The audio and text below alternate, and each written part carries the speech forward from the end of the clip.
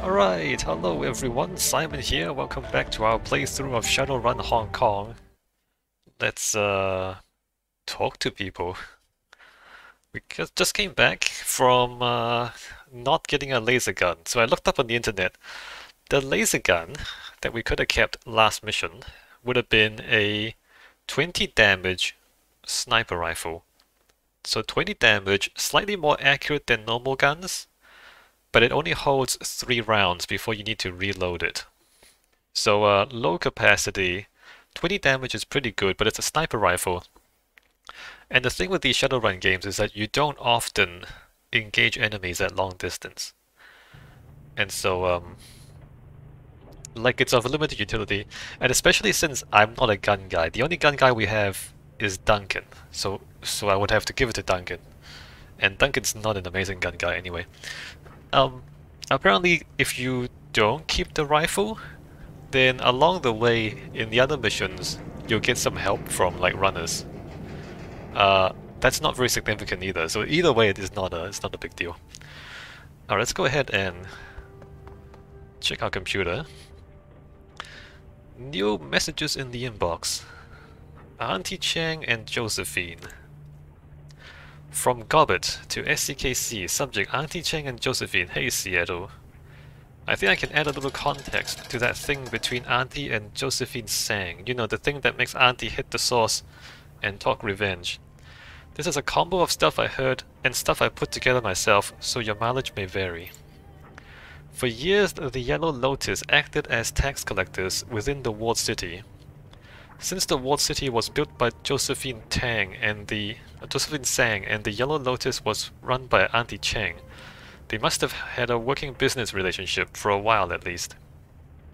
From what Nightjar told me, he was her favorite. You got that right. Auntie was known as a real up-and-comer back then. She was on the fast track to be the next Yellow Lotus 438. That's a big deal gig, Seattle. Money and power galore.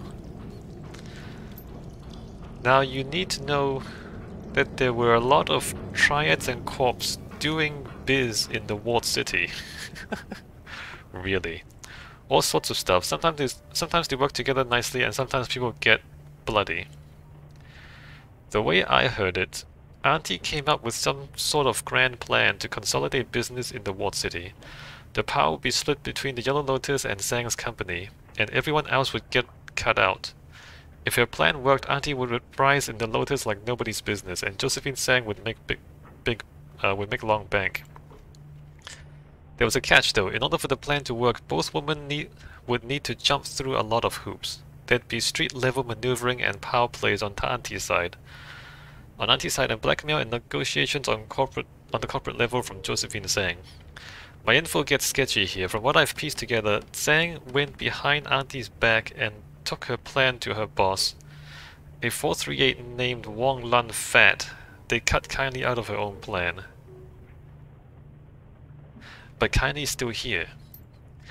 Why'd Tsang do that? My guess is that she saw Auntie as some sort of threat. People in the know say that Wong Lun Fat is weak and greedy. She can be manipulated if her palm remains well greased. Long story short, power was consolidated in the walled city, just like Auntie planned, only she didn't wind up getting any of it. Her climb up the Lotus ladder came to an abrupt halt. She's still a straw sandal, just like she was before Tsang backstabbed her, and now she's stuck in here like a fly in amber. I'd be pissed too if it were me. Okay, so Kindly Chang has power in Hioi. I guess she doesn't have authority in the walled city.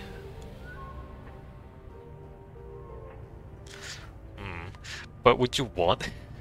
Why would you want the walled city? The walled city it's a slum. Alright, so jobs directory, Shadowrun's PBS. Let's go, this is basically the Shadowrun version of Reddit, right?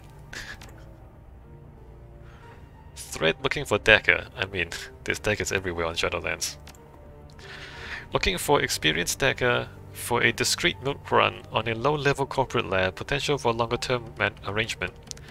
We are a team that's been together for years, running your basic heists and the occasional transport gig. We've got a reliable fixer and long list of happy clients. Requirements: you must not take experimental stims during runs.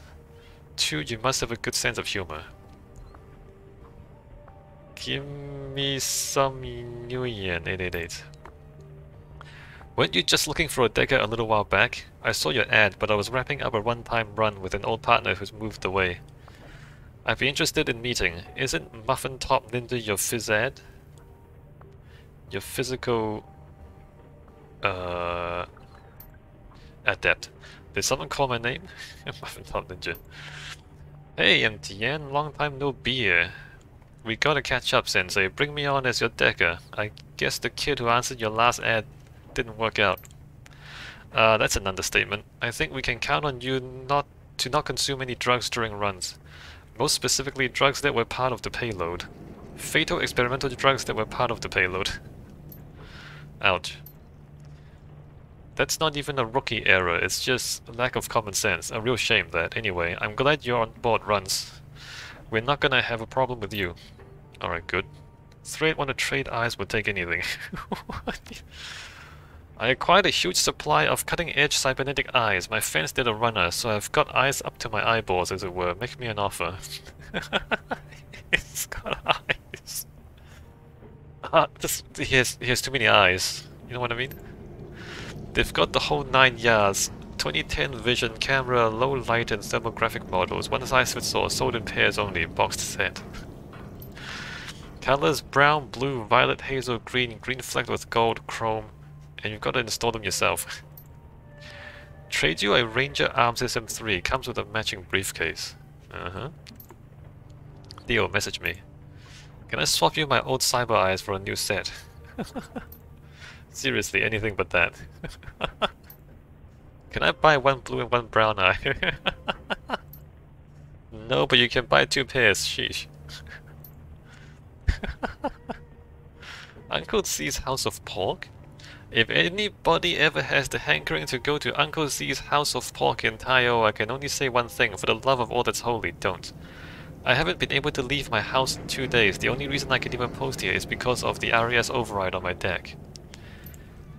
What did you eat? Maybe you're just unlucky. All I had was some shumai and ribs. That's pretty basic and hard to mess up. Unlucky is when I get a bad orange at the market. This isn't unlucky. This is something else. This is some kind of vile gastrointestinal sorcery.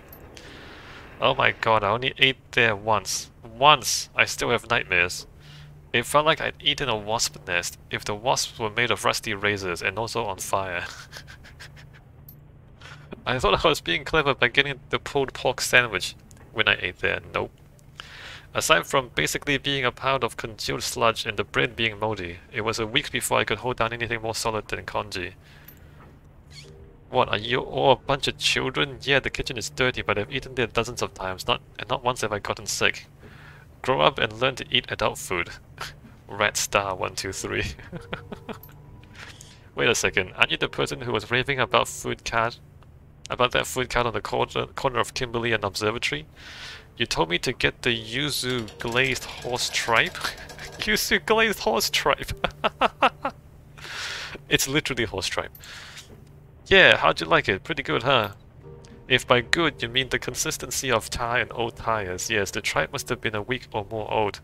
And I'm pretty sure I smelled rot once the initial citrus blast wore off. Take note, this user's advice on food is not to be trusted. Oh god, reading that actually got me to push past the RAS override. Now my deck is covered in vomit. Thanks guys, I mean it. Nothing I love more than being sick and disgusting.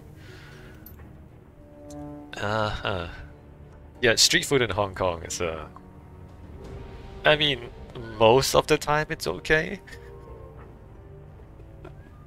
It's a bit of a gamble though. Thread Walled City embezzlement history.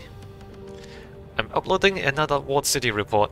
This one old, from just after they built it. I ended up digging into the history of the place. It's just archival plain text. Oh, it's Isabel. Consolidated Press Hong Kong desk. Tsang Mechanical Services, Tsang, was again accused in a joint lawsuit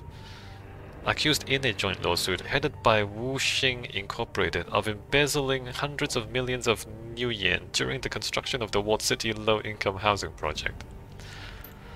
The plaintiffs filed an official complaint on Monday stating that construction contractors had been heavily pressured by Tsang to use cheap construction techniques, while kickbacks, graft, misrouting of funds, caused several hundred million new yen to vanish.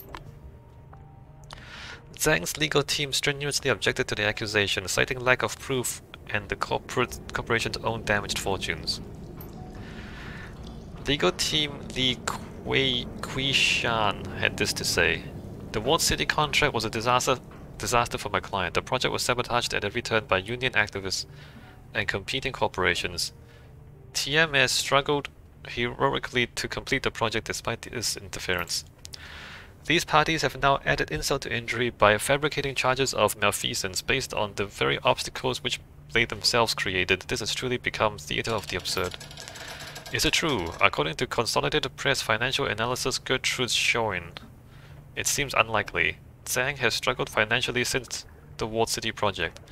Tsang's stock, ticker symbol TMQ, Hong Kong and Tokyo exchanges, is trading at around 40% of its peak, which it reached just after receiving the Walled City contract 4 years ago. Although investigators have indicated there is no evidence of possible misconduct, no misappropriated funds have been found, and CEO Josephine Tsang recently sold her Victoria Peak estate, citing financial difficulties. If TMS or the Tsang family have benefited from stolen Walled City funds, they are not showing it. Mrs. Tsang could not be reached for comment. I always thought that Tsang's rocketed to success on the back of the Walled City. They showed trumpet that in their PR.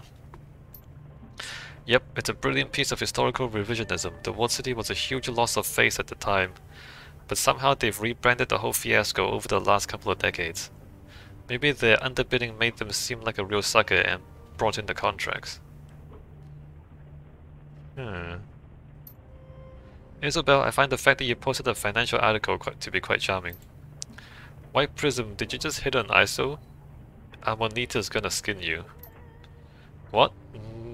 No, that's just WP, he's incapable of flirting. Would you date a woman named Amonita and then try to charm someone else on the BBS? WP is just an aggro mentat with a poor social filter. You two must have an interesting relationship. Let's just say that we radically complement each other. What does that mean? Alright, go back. Open jobs directory. So, 4 active jobs. I should do some of this stuff, right? Artifact liberation, attending a party, restaurant job, geomantic sabotage. The guy in the mahjong parlor was the party one, right? Or was it the restaurant one? No, it was the party one. Does it matter if I just leave him hanging for a few more missions?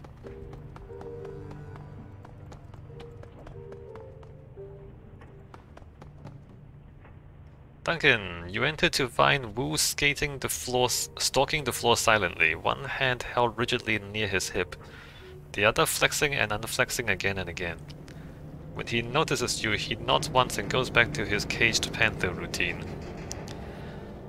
You're gonna wear a hole in the floor that way. Wu keeps pacing. Need something? Yeah, a drink. Looks like she could use one too. I hear Club 88 has 2-for-1s between 4 and 6 o'clock, but you have to drink them both. I don't put drugs or alcohol into my body. I'm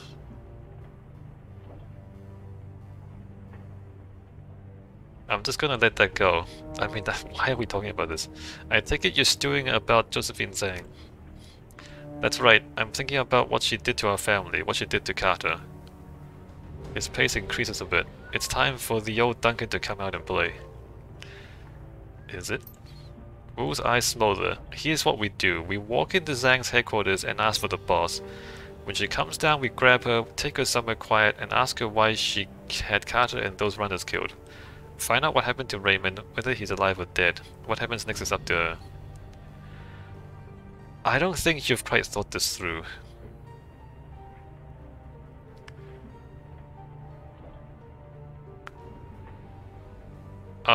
Kidnap a member of the Hong Kong Executive Council while there's an APB out on us.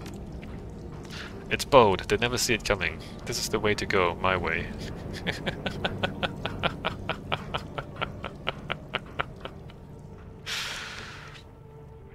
Now where have I heard that before? What, my way? That's right, there's one way this is gonna go. He catches himself, understanding appears in his eyes. Oh crap, that's what Ray used to say. Raymond Black, our benevolent dictator. No questioning his rules, no falling short of his expectations. It was his way or the wrong way. Or you'd get the full-on Raymond treatment. What is the Raymond treatment? I didn't care to be on the receiving end of that, and I was more than once, that's for sure. You remember what happened a few years after we moved out of the squad and into his house? The thing with Double Tray and Lockjaw when he accused us of relapsing back into our old ways. Man, that was when Ray's authority finally got tested. His raspy baritone is tinged with satisfaction when I finally stood up to him. Yep, the way he handled that was part of the reason why I eventually left. He just wouldn't listen. He could be pretty rigid, but then again, you both could be. He couldn't hear a word you were saying. I'd never seen him so angry. Yeah, anyway, I'm just gonna...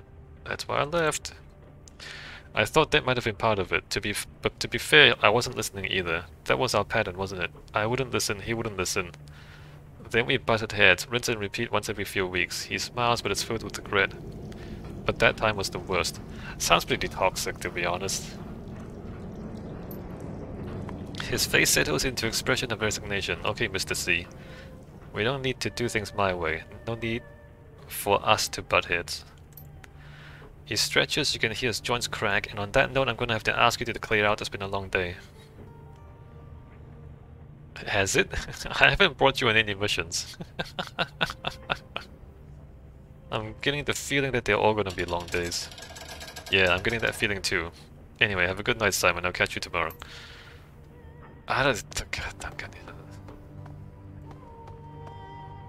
know if Duncan adds anything. What does he add? Alright, Isabel. As you step into Isabel's cabin, she turns to face you. The desk that she's been working at is a mess. Food wrappers and computer expansion cards lie together in a heap. Well, that's not good. Isabel herself doesn't look much better. Her eyes are badly bloodshot and her lips have been drawn into a deep frown. You're back, hey. She shoves a box of assorted mounting screws aside with her foot. What do you need? How are you holding up? Not great, I'll manage. Don't climb up on me, tell me what's going on.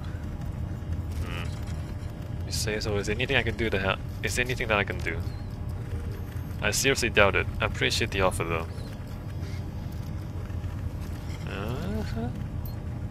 When I unlocked those memories, I told you that they were crystal clear, right? Every detail was perfect. It's still that way, and I think it always will be. Yeah, because those memories were not... why? I know that it feels that way now, but always is a long time. Then I guess the question is, if the memories aren't going to change, can you adapt to living with them? If the memories aren't going to change, can you adapt to living with them? Honestly, I don't know.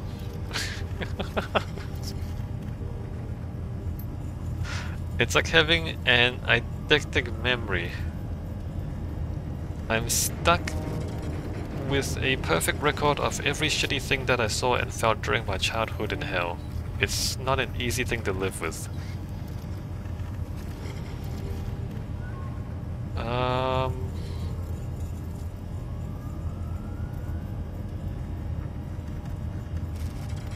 Why not just lock the memories away when you're not using them? You have the key, just unlock them again when we need them.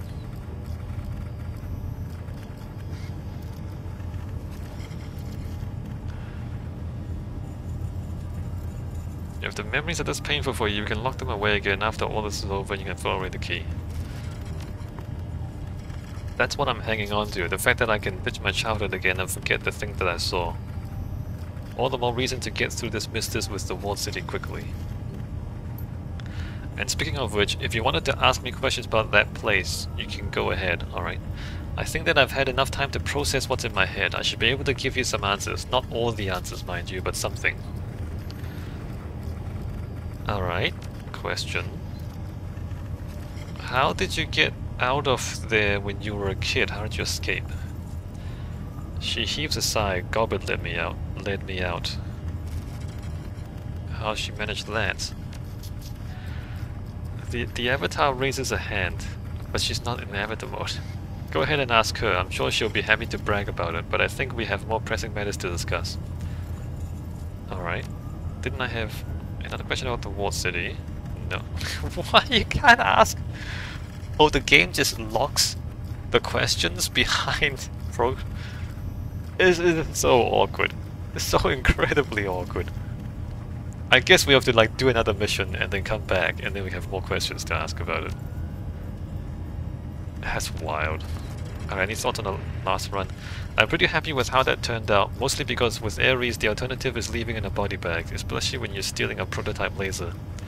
Good pay for a night's work, and that's what this business is all about. If you can walk away and get paid, it's been a good job. I kinda wish we kept the laser because hey, it's a laser, that's awesome. But you did the decent thing, really. You helped those runners out, let them keep their rep, and both of us could get paid. That's a good quality in a team leader, and I'm glad I've got you running the show. Alright. Good, because I've had enough for one day. I'm tired. Reliving this stuff is exhausting. Come back later if you want. I'll have more time to unpack this stuff by then, but until then, please give me some space. She says we can ask her questions. We ask her, how do you get out? And then she says, go ask Gobbet. And then we have no more things to ask her. The dialogue sequencing is a little odd.